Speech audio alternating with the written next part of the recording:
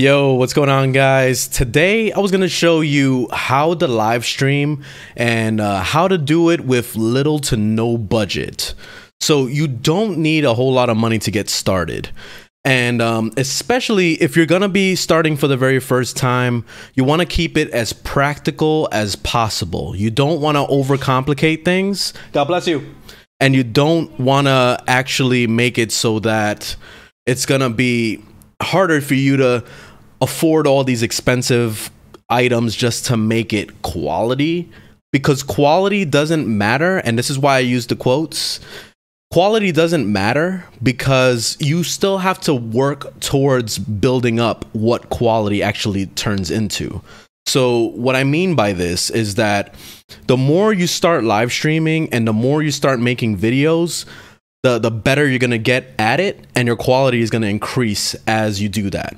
As well as, you know, you can start investing into yourself to buy better equipment. You should definitely start with keeping your equipment as low as possible. So let's say you own a PlayStation, and this is how I kind of got started into live streaming. I started live streaming onto the PlayStation. All you literally need is a microphone, and the microphone that you can start using, you can use the one that actually comes with the PlayStation. You know, that little dangle one that you can kind of just throw on your ear and that's it. Like, you literally, that's all you need to get started. The reason why I tell you to keep it practical is because you definitely want to practice, like I said earlier. So the only way for you to practice and to actually see if you like doing this is by actually doing it and seeing how it works for you. Because first things first, when you start live streaming, you're not going to see the viewership that you're hoping for. You're not going to be the next Ninja overnight, because Ninja didn't make it overnight. He worked his ass off to get to that point. Everybody starts at 0 followers, and you have to work towards getting those followers. And the way you do it is by ultimately live streaming, making short clips, making tutorials, making videos that would actually help your community. That's the way you really gain a lot of followers and the way you gain more people watching your stuff. But as far as the PlayStation, keeping it as practical as that is really good. I really recommend you guys buy a computer, because once you buy a computer, you can advance your game a lot more. So when it comes to computer streaming, I use the program. It's called OBS, which I'm going to be showing right here. So this is my camera setup on my OBS software. So basically, I have the green screen behind me, which you see right here with the camera. But I'm also using the webcam. So during my live streams, I have my webcam and I have my microphone. Let me just show you my setup so you can kind of get an idea. This is all, I'm telling you, when I tell you about keeping it practical, this is literally all you need to do, is just keep it as simple as just getting a quick little bullshit $10 microphone you get at Best Buy or on Amazon or something. Keep it very, very cheap. So this is the microphone that I have. It was like $19 and change. I got it at Guitar Center, and it was on sale, and I just decided to pick it up. I don't even know the brand name, I'll be honest. I just saw it was 20 bucks and I picked it up. I have this going into my my interface. So this is a Behringer. This was $30 for this one. Pretty cheap for the most part.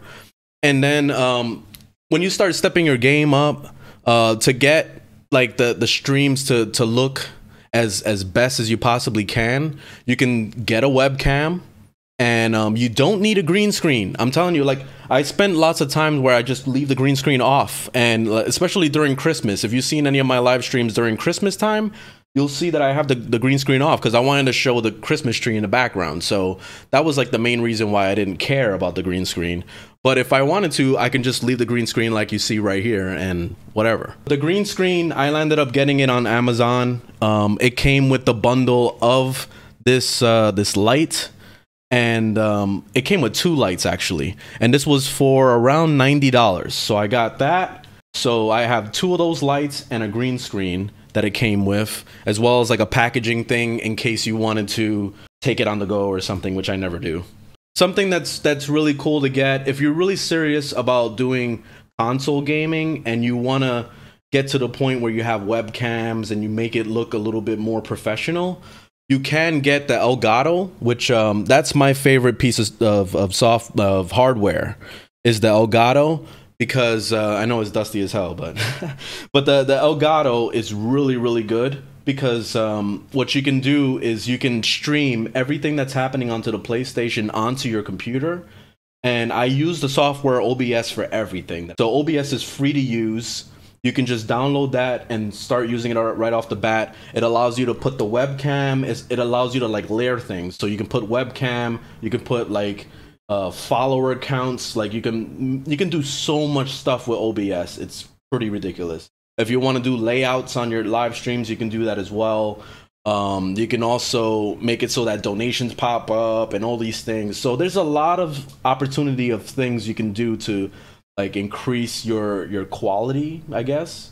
But those are the things that you're really not going to be focusing on in the beginning of your live streaming career. You really have to focus 100% of your effort on just purely learning how to do it yourself and seeing if this is a thing for you.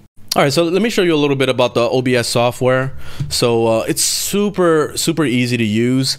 Let me show you all my layers. So I have my PlayStation 4, so I could even put my PlayStation 4 on the screen so you can see it there. I have Streamlabs, so whenever like somebody follows or donates or whatever, it pops up on the screen as well. So that's really cool. You can get more detail with it. I don't really care to go like all out with the whole layouts and all that, but that's my own personal thing. Like I don't really care about all those things, but if you really do want to do it, you have the opportunity to do that.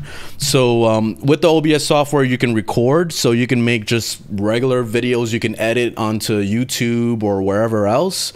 And then you also have streaming, so you can also click live stream and stream onto wherever you want, which I definitely recommend if you're gonna be looking into this software. I did make a couple videos already on this, so I'm gonna link that in the description.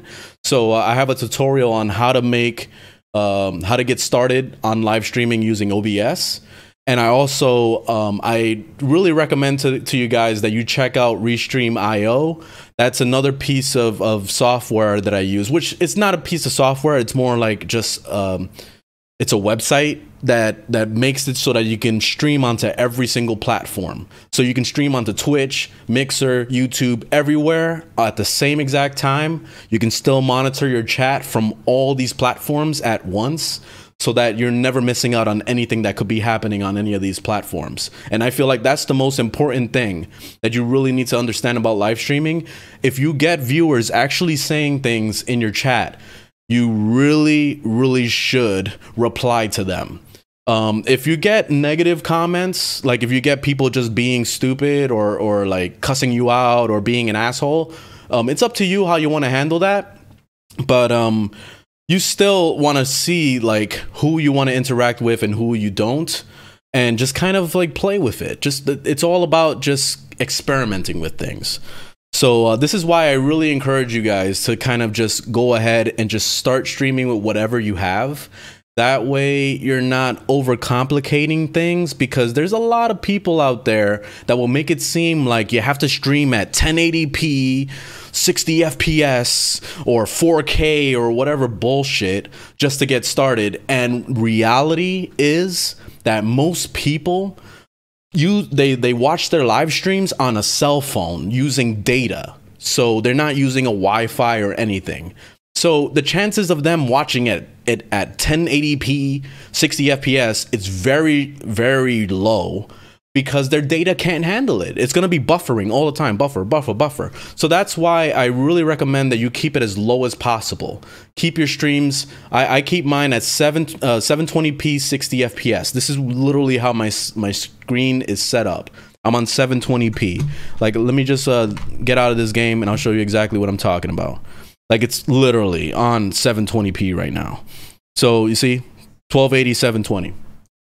I do this because my Elgato, I'm using the old Elgato, so this one can't handle 60 FPS unless it's on 720p. So this is why I do this. But it's mainly having to do with the PlayStation. Since I'm not streaming onto the PlayStation at this current moment in time, it doesn't really matter. I could stream at 1080p, but it really goes back to how are the viewers gonna see this. So anyway, when it comes to the OBS stuff, definitely check out that video I left in the description there, because I went into full detail on how to set all that up. So then you can definitely check that out. I'm really planning to take this seriously, to show you guys everything possible on how to live stream, and the things I'm noticing and the things I'm seeing, I really want to share with you guys. That way you can go ahead and do it yourself, and you can make it happen. You know, I see a lot of these master classes and all these things coming up where people are actually paying people to show them how to do things like this. And I really don't think that it's fair that they're charging you for shit that could be for free. And a lot of this information you can Google and you can go on YouTube for. So I thought that maybe I'll do my part as far as giving you everything that you possibly need to know. So hit me up in the comments if you have any questions of anything you want to see exactly you want me to cover in the future. I will gladly help. And anyway, I hope this video was kind of helpful. I know I kind of jumped all over the place, but I'm really planning to make more of these, and really digging deep into each subject. That way we can cover as much as possible. But anyway, thanks for watching, guys. Leave a thumbs up if you liked the video, thumbs down if you didn't, and I'll see you in the next video. All right, later, y'all.